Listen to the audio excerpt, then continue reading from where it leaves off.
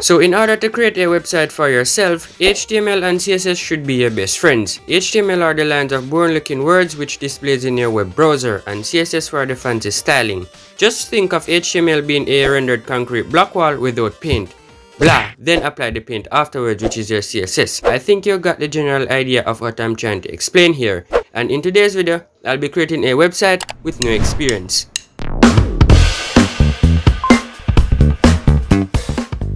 So recently, I had an assessment to complete, which is an important asset towards doing an exam. Without it, exam disqualification will not pass you, and that's a really bad idea if you want to sit that exam.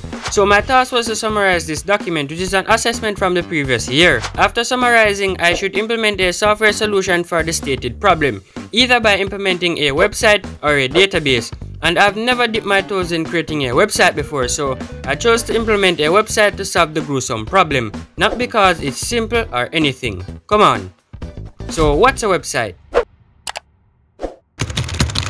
A website is a collection of web pages and related content that is identified by a common domain name and... So basically, a website is a combination of two or more web pages with HTML being the backbone of it all. And as you might know, I'm really dumb and have no idea of what I'm doing. But with the help from my teacher, I was given some documents which explains the basics of HTML. After reading the documents, I launched Notepad where I'll be writing the HTML code. Yeah, HTML code can be written using Notepad. Instructions were: create a new text document, open the newly created file with Notepad, hit save as, name the document whatever you want, but make sure to add the HTML extension. Hit save and you should see the file on your desktop with your default web browser icon, which indicates that the HTML file is created. If you should type something in the file, then open it in your web browser, you should see the text you wrote there. Hit like now if you think that was a great discovery. Anyways, I started off by creating a title for the web page using the title tag. And if you don't know what that is, well, I have no idea either. Kidding, it is this bar thing here. Next, I open and close a body tag and wrote some text in between, and it should display like this. I opened some paragraph tags which separates your lines with paragraph spacing. Afterwards, I started to play around with some headings, with H1 being the largest and H6 being the smallest.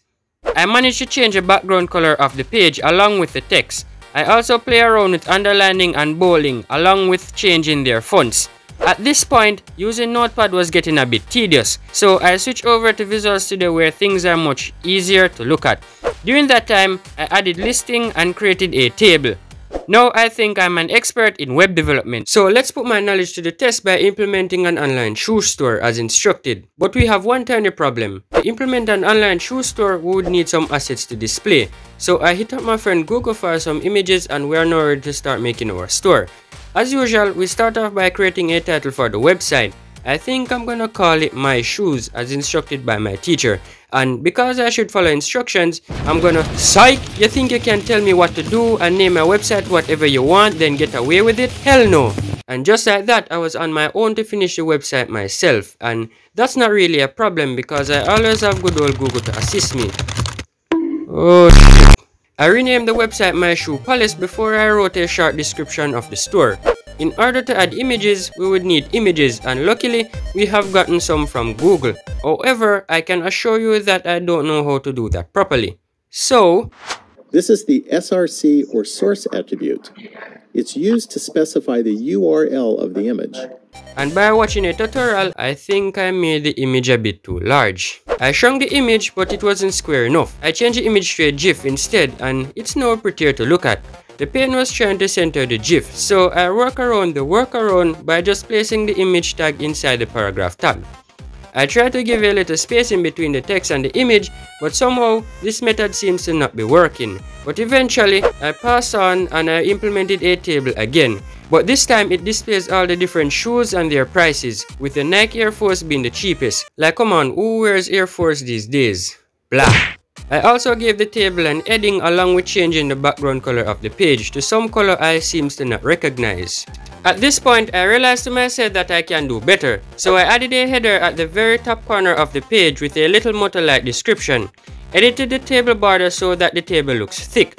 along with editing the store description and added a footer. I tend to enjoy seeing the little copyright thingy at the bottom of a website. Anyways, I created a CSS file which will handle all the styling of the web pages, because using CSS as an attribute can really get annoying. Nav bars are cool and all, so why not add one? But I also changed the header and added a logo. Why is my logo is a stone? Well, I'm glad you asked, cause I have no idea why my logo is a stone. Oh, and you're wondering why the page is empty? I commented all the other text and will add them to another page. Thus, this is an index page I'm creating here.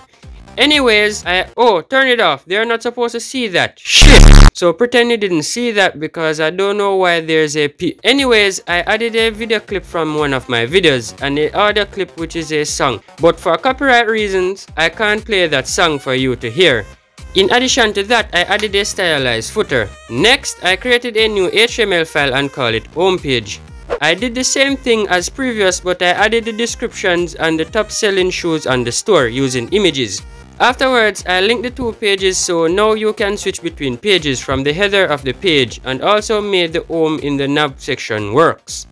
Afterwards, I implemented a store page, but it doesn't actually add your orders to a cart. Come on, this is a newbie you're looking at here. Don't judge me, please. Lastly, I linked all the necessary pages and my learning journey is now complete. Sort of. What a nice little website made by an absolute lunatic. Hit that like button now if you think that amazes you.